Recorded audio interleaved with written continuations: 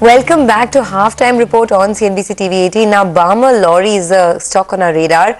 The company reported a decent set of earnings for Q1. The revenues and profits recorded a growth this time around, though the company's margins contracted. Ratna Sekhar, who's the chairman and managing director and additional charge of director HR at Balmer Lawrie, joins us now. Sir, thanks a lot for joining in. You have a lot of segments: industrial packaging, logistics services, travels and vacations. But I want to start with the travel segment. Is it back to pre-COVID levels? And what kind of growth do you expect here?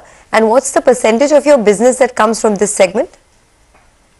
Yeah, actually after COVID, it started recovering. Last quarter of last financial year was not very good. But this financial year, first quarter was really excellent. And then which was actually shown turnaround. And then we were able to make good margin also in travel. And because of international borders are opening, though it is not fully open, but we are upbeat about this, and then we are looking forward for a substantial growth, and then it will reach pre-COVID levels by the year end. That is what my hope, and then we could make around 33 crores of turnover last 2 months, and then it was really good, basically. Yeah, we understand that it was really good, and we saw that in the performance of all the travel companies as well. So that's one good thing which is going on for you.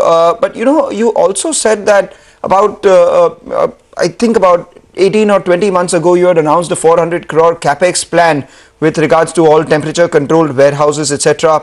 in various parts of the country: Delhi, Hyderabad, Mumbai. What exactly is the update on that? How much has been deployed? And what have these warehouses contributed in terms of revenue so far?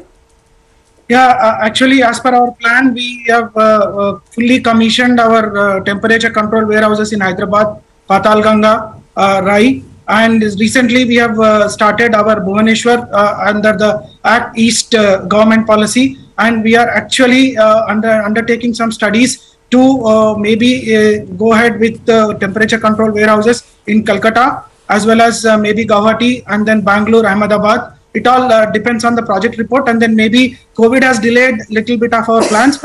Then we are on track now, and maybe coming 2-3 years or 4 years time, we are targeting around 100 crores revenue from TCW, temperature control warehouse business, and around 10 crores profit from these businesses.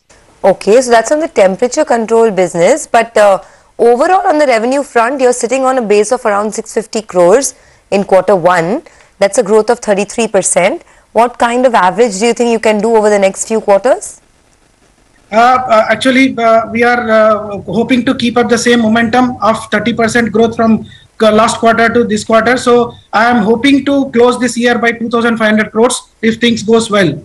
2,500 crores. And what happens to your margins then? Because this year we've seen a decline in margins. We've seen an increase in costs, freight costs most notably, etc. So where do those margins stand by the end of this year on a 2,500 crore revenue base? No, your point is well taken, and then the cost of service is increased, and then there is a lot of challenges in getting raw material. For example, lithium hydroxide, which post-Ukrainian war because of war, it was around 500 to 600, which became around 6,000 rupees. I'm just giving you one particular raw material. So the margins are going to be a little bit challenging, but we are hopeful, and then we will be able to make around 200 crores by the year end. That's my take on this. Okay. What about the potential for the Visakhapatnam Logistics Park?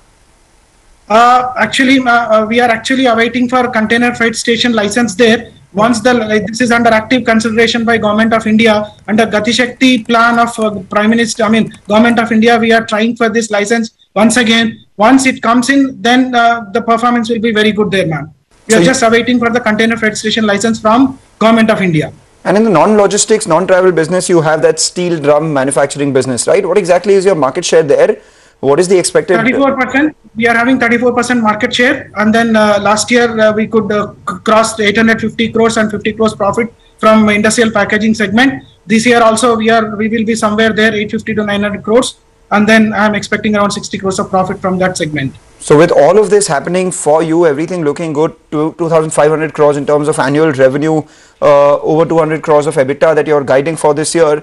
What's the update on privatization? Have you heard anything? Because I do understand that, there were a lot of banks advising the government for this. Yeah, no update. Basically, Government of India announced its policy, and so we are also awaiting for updates from government. But it was told that we will be under disinvestment, but then further no updates on this. Okay, further no updates on this. All right, we leave it at that. Thanks a lot for joining us and have a great day. That's Balmer Lawrie. The revenues have gone up and they've recently started their Bhubaneswar facility as well. The stock is up almost about 2%. Let's slip into a quick break. On the other end, we'll connect with Sandeep Sekhar, the Chief Financial Officer